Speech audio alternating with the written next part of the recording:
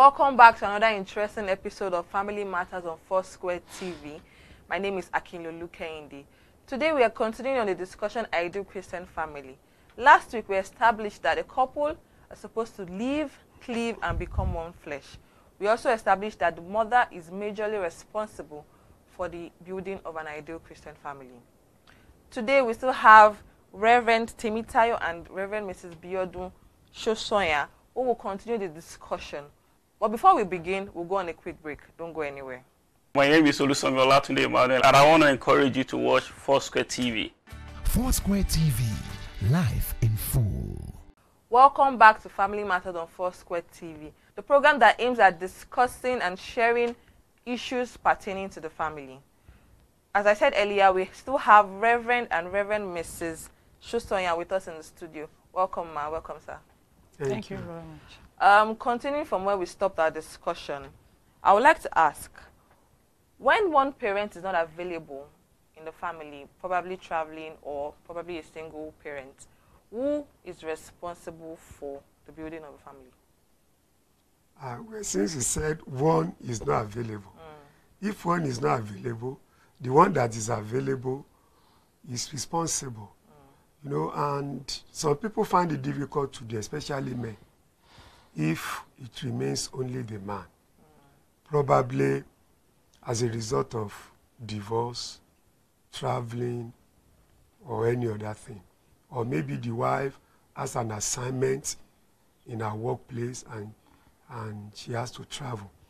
Like if we have been doing the right thing from the beginning, there shouldn't be any problem. Like in our home now, my wife and myself, we do things together. Right from the beginning, we do take care of our children together. When we wake up in the morning, if we have to go to church, if my wife is cooking and bathing the children, that's what I don't do. I know how to bath babies, I know how to prepare food, feeder, everything. I know how to make nappy. Wow. So if for one reason or the other my wife is not available, I continue doing the work. But in a situation where the man has not been doing it, you know, it might be easier for the woman because we have taken it as our responsibilities. So if the man is not around, it might be easier for the woman. But most of the time, if the woman is not around, it becomes difficult. But for us, for me, it can never be difficult because I've been doing it. So if all men learn to do that, then anyone that is not available, the other one is supposed to take over when the other person is not available. In a case where the parent is probably not in the same state as one parent is not where the family is, are there measures that can be taken to ensure that he's still responsible or she is still responsible for the growth of the family? Yes. There are many things that they can do. Communication is very important. They communicate. The one where you have the children, maybe the father or the mother, so we have to communicate with the other person at the other end. What is happening in the family. So that one also may have, though may not be present physically, but we have one idea or one thing or the other, and we feel everything that is happening in the family. So if the woman is not the one around now, the children can call. So father will call and give the phone to the children. They will talk to the mother or to the father as the case may be. So they may not even feel, apart from the physical presence, especially with this GSM, WhatsApp, internet, something. So you can always communicate if they have been loved in the family. So apart from the physical absence, all other things will still be in place because you communicate to the other person at the other end. And what is going on in the family, how do you want me to do it? And there are times even when I travel, my wife is at home, but we have a situation where we can call this system or some network service provider now, like CUG. If we want to do morning devotion, if I go somewhere to minister, I'm in an hotel, and my wife is at home, you know, with other people, we just call myself, you know, by this CUG system, and we talk. We can be on phone, praying, doing things together for almost 1 hour, 2 hours. Wow. So, All right, thank you very much. Mommy, I would like to ask, in a case where the parents have tried to instill Christian values in the children, but then they grow up and then they leave this path, the path of Christianity, and decide to do what they want to do, what should the couple, what should the parent do in these cases? Maybe I will first of all say something. Before they go out of the way, right from the onset, because before they go out of the way, so many things will have happened. We should have been curbed. Not until, like Yoruba people will say, that, you know, if a fish has smoked it and is now stiff, you can't break it. If you try to break it, it spoils. So, but before it gets to that, let's look at it that with the children, right from the onset, you normally make sure you penetrate them through the devotion, being their friends, listening to them. You know, so many parents, they don't have time for their children. And when they are calling the attention of either the father or the mother, go and meet your mother. Leave me, go and meet your father. And at the end of the day, they are nowhere to be found. I want to go to the father, we say go to mommy. Mommy will say go to daddy. They go to their friends. And their friends, they don't have what is good for them. There's this peer pressure that they can easily fall into the trap. You know, we have secondary school, even maybe primary, who are in courts. Yes, yes. They have been initiated into this cult group. And once they are there, they will have threatened them, and the fear will be there. They will not want to go away from what they have been told to do or not to do. So if you now start seeing a primary school boy or secondary school boy carrying gun to kill, it's the fault of the parents because they were not there. So while they are growing up, father, mother should always be there for the children. So many things we need to teach them.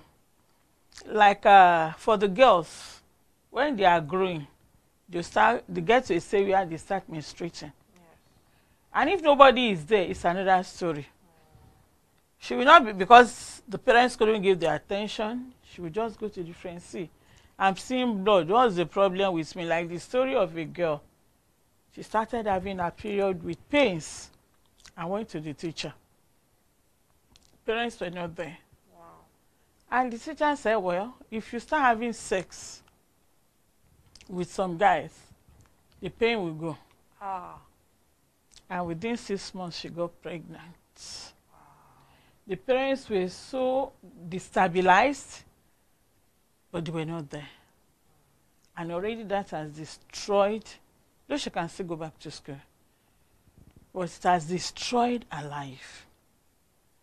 And another one went somewhere outside Nigeria to minister. And that person was saying the mother was too harsh. I mean, too harsh. That she couldn't go to the mother, this and that. So she confided in one of the neighbors. And she said, boys are coming, asking her to be friends, to be this, that. And that one was trying to give the wrong advice. Then she came up to me for counsel. I said, Mommy, this is what is happening. And I don't want to go into it. If I should tell my mom, she will beat me mercilessly. Why? Wow. That's not how to train the children. If your child can easily come up to you, you should be happy. Because some they cannot. That's why by the time they go to friends, they have already destroyed their lives. And even we have to monitor them, not having many friends. You have to know the kind of friend your daughter or your son is moving with. And by the time they are getting to maturing, they are getting matured, try to tell the boy, see you, a time will come, your voice will break. I start talking baritone. You know, by the time you start noticing, hey, this voice has changed, quickly call the attention of the boy. This and this will start happening to you. Everything that will come up in that system. And the boy will get to understand. Like our 2 daughters, to the glory of God, we have, you can't call boys and girls again. We have 2 women and 2 men. Wow. With their own children, except the last one. So we have trained the first girl, or the woman now, how to take care of herself anytime she is seeing her menstruation. So by the time the second was to start her own, they went to have their holiday somewhere, and she started.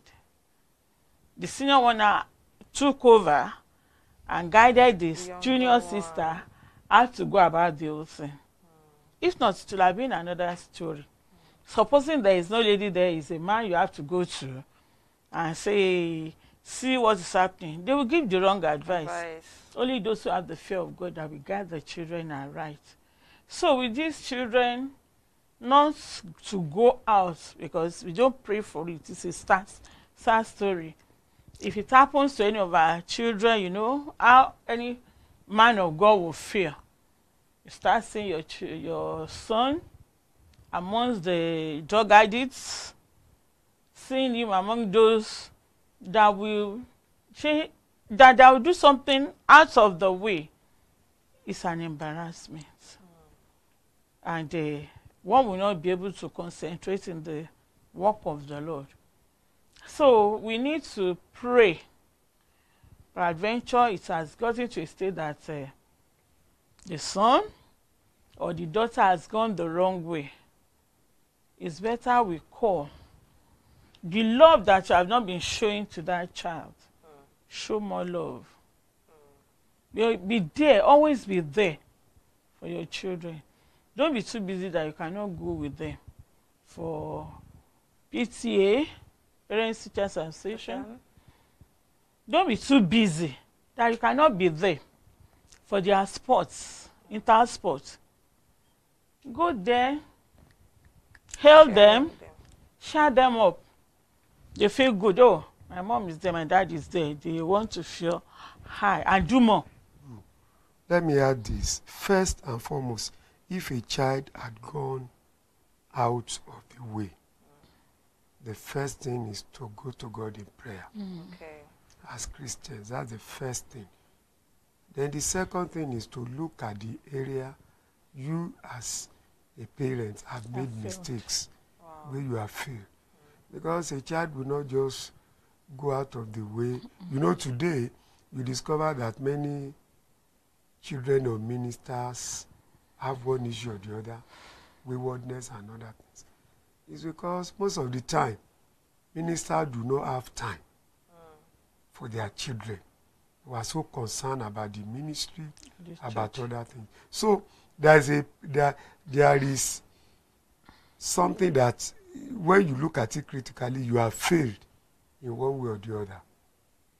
Parents fighting in the presence of the children. So other things like that. So a child like that. But if you have done your own part well with prayer, you won't have that problem. But if you have that problem of a child going out of the way, then praying after prayer, look at the way you have failed.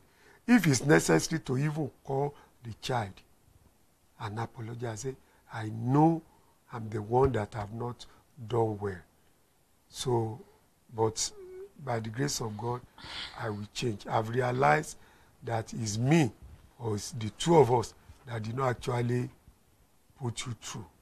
So I think those two things, with prayer, realizing what you have done, and even confessing to the child, so may be able to bring the child back. Thank you very much for your answers. We'll go on a quick break. This is the Family Matters on Foursquare TV. My name is Alicia Davis, and please keep watching Foursquare TV. Foursquare TV, life in full. Welcome back to Family Matters on Foursquare TV. We've been talking about ideal Christian family. We have talked a whole lot on things to do and things not to do. But moving on in the discussion, I would like to ask, what is the role of a pastor in building of an ideal Christian family? Daddy, you can help us with that. Yes, the role of a pastor, until a pastor realizes this, that a pastor is first a husband, then father, before ministry.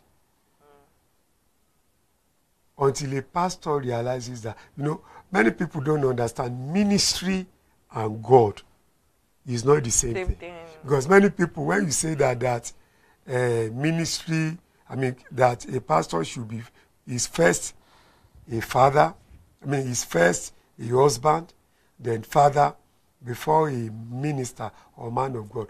Many people think you are putting God last. No. Ministry and God, they are two different things. In one's life, God is number one. Then yourself, then your wife, and your children before you come to ministry. So if a pastor realizes that, he will know, because many pastors have neglected their duties. So in running ministry and doing other things, neglecting the family. And that's why today, you might not know, but I'm telling you today that we have many pastors. Many pastors have problems in their families more than even the members of the church. It's what many people are just patching up things. So if a pastor realizes that, he knows that he has to join. The wife is not the only one to take care of the children. He has to join the wife in taking care of the children, though the wife has the major responsibilities. Another thing that the pastor can do is also to love the wife. Because if daddy and mommy love themselves, training of the children becomes very easy.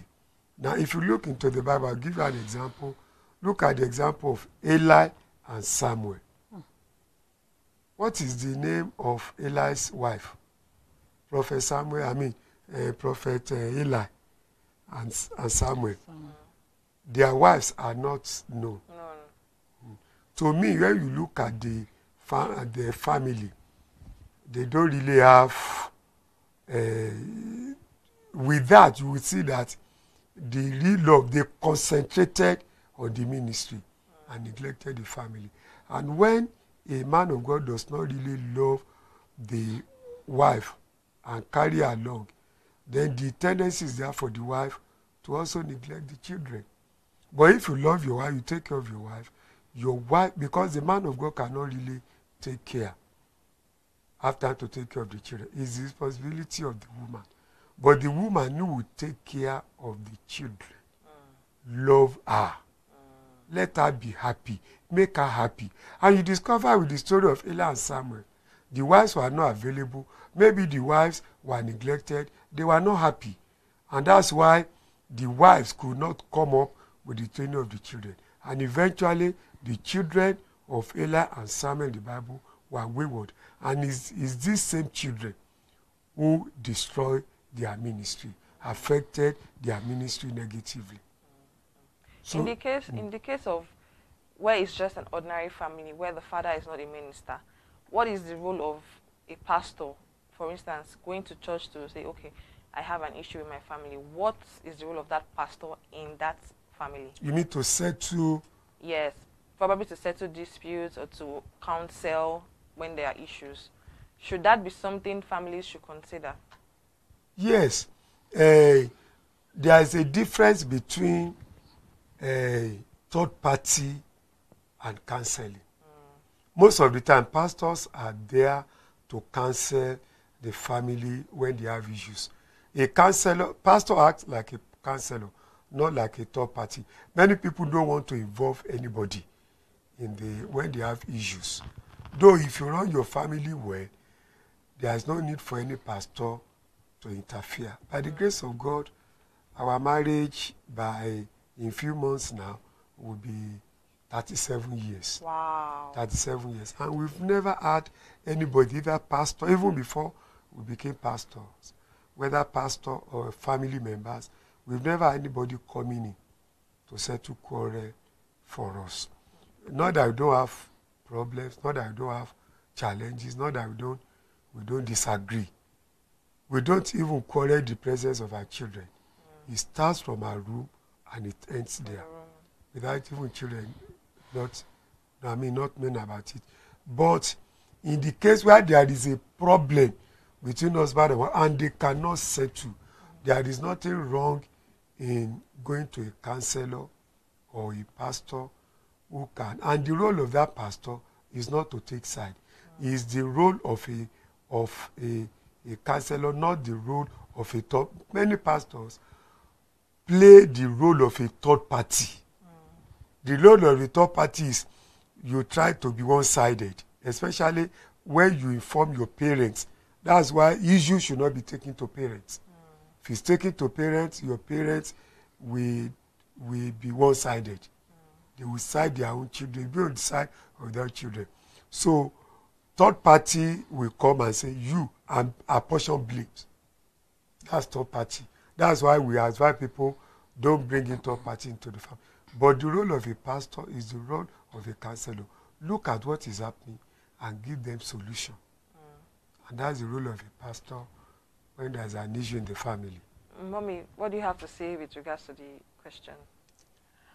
Well, with the family having issues and the pastor coming in, when he was talking, something came to my mind that, some pastors too, they failed in so many areas when it comes to settling disputes for couples.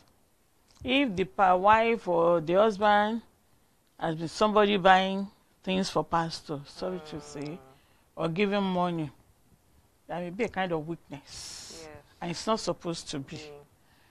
At that point, forget about what the person has done, giving you money or whatever, buying this and that for you, so that you don't offend God. You are not doing it to them, but to God, and God will not be happy. But at the end of the day, this man is to call them. Probably, some men, especially husbands, they will not want to go to church. You don't have time for weekly programs. But if it were to be maybe team has to play football, Chelsea, Manchester, this and that. They'll have the time. Is it touching you? They will have the time. They will sit back at home. Or some pastors may even bring out the television into the church. Wow. So that they can watch the match. So, but at this point, you have to encourage the man, especially handing him over to the men president, so that they can follow him up with some other people of his own caliber. And once he starts coming, before you know it, himself too will know about morning devotion. We bring in other things into the church, following church programs, and then everything will start changing. We follow up some people, I think, through the women wing. The woman goes to bed, and we told you to every day, go and do this. And that turned the heart of the man. From the church he was attending, and turned back to Foursquare. Actually, before we left that parish or local church, so to say, he was already the vice president. Wow. So that will have been able to iron out the differences between the two of them, If you say there is a program in the church, when will you see women? Large happen, people that are there, women. Men, when you come back, you tell me what happened. And by the time he has been advised, by the time he attends a program with the men, maybe businessmen program, whatever, and with prayers, and the pastor being concerned about his life, he will definitely change and be able to take over the role of a good father, and that will make the family to be a wonderful one. All right, moving on to the very last question for today. There are a lot of dysfunctional families in the society and even in the church. As pastors and as leaders in the church, what do you think the church can do to address or help these families? Most of the problems in the homes, from my experience, is majorly because of ignorance. Ignorance of the word of God, ignorance of what makes things to work in the family. You know what? Prayer is good, but prayer does not make marriage work. Anointing is good. Anointing does not make marriage work. It takes principles. Take principles. We have one of our books, 12 Habits of a Highly Successful Marriage. That is talking about the principles that make marriages work. So anybody that follows the principle of success of marriage, his marriage will work. Anybody at all, the marriage will work. If a Christian, a pastor, does not follow the principle of success, speak in tongues, pray, you have anointing, it won't work. Wow. So, since we know it's ignorance, you need to know. So, because of that, what you need to do is that the church must be able to organize what I call training or seminars regularly to make sure that families understand what marriage really is. So by the grace of God, we have many people that they have they've divorced for or separated more than 15 years. There was this couple married for 28 years. Separated for 15 years. Wow. We met them through the children. In one of the camping period. So, and we were able to, the father was not there, but the father came to carry the children. And the mother was there. So the children ran to us. And so we were able to meet them. But they said, no, they were living in 2 different towns. Wow. Don't want to mention. So said, no, they cannot come together again. No, they've been separated for 15 years. Married for 28 years. But when we find the way of bringing them together, share with them why the marriage need to work, it can still work, things like that. You know, that was around December 25, 26. Do you know, 2 weeks later, sometimes in the following year, January, about 2-3 weeks later, the children brought an invitation card. Wow. Which of you is going to wear? I said, no, this is the invitation card of the wedding of our father and our mother. Wow. We attended the wedding. No? The father was wearing suit. Mama was wearing cream color wedding gown. And they did that wedding again after 15 years. Of separation. So when they were made to understand that the marriage can, so if the church can play that role, because today in churches we organize program, deliverance, prosperity, everything. But if family has problem, every other aspect of our lives, we have problem.